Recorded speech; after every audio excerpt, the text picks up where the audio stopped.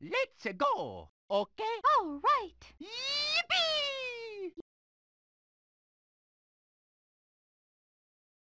Here we go. Let's jump right into the after hours market report. It looks like the Dow Jones Average Index was up this week, a solid gain of 420.47 points, while the NASDAQ was also Congratulations! up 109.77 Okie dokie. points, and it looks as if the S&P followed suit with a gain of 69.27 points. All major markets recording a gain this week. As of the recording right now, February 24th, Bitcoin is up 2.06%, while Ethereum is up 2.77% within the last 24 hours. Into precious metals, gold is up Friday, a change of $15.40, while silver was also up 19 cents per ounce. Jump into some other interesting news. Here I go. Taxes. Remote and hybrid workers could face double taxation on state taxes. If you worked remotely in 2023, you could face double taxation. Being a hybrid worker might also mean you get snagged. So basically what's going on is during the pandemic, a lot of people were allowed to work remotely. When the pandemic ended, a lot of companies wanted back to return to office, and then would allow you to work hybrid. According to this article, double taxation with the convenience of the employer rule could apply.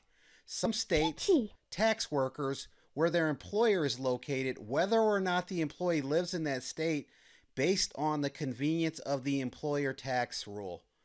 If your employer is in one state and you live in another state as a remote worker, there are 6 states that have special convenience of employer rule.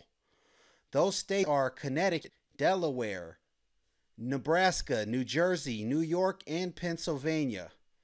If your employer is based in one of these states, but you work out of the state remotely for your convenience, you may be subject to double taxation in the state you live in and the one your employer is based. Mamma mia! Oh, I didn't know that.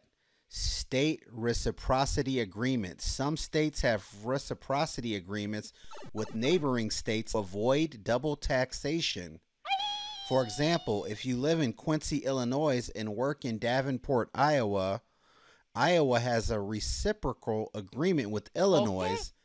So Iowa does not have to tax that income, and all taxation occurs in Illinois, the worker's home state.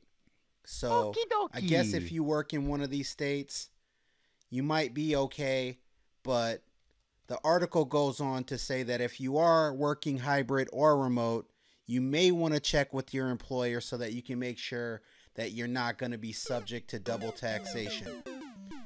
Just as an FYI, it's noted that the highest tax states are going to be California at 13.3%, New York at 10.9%, New Jersey at 10.75%, Massachusetts at 9%, Oregon at 9.9%, Minnesota at 9.85%.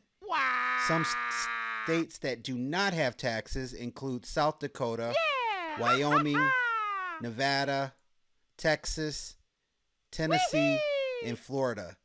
It might be time to move to one of those states. That's going to wrap up today's show. Please be sure to like and subscribe so that we can bring you more fun, interesting, and informative videos. Hey, Remember, you very good. if it don't See make you dollars, next time. it don't make sense. Take that. Go. Bye-bye.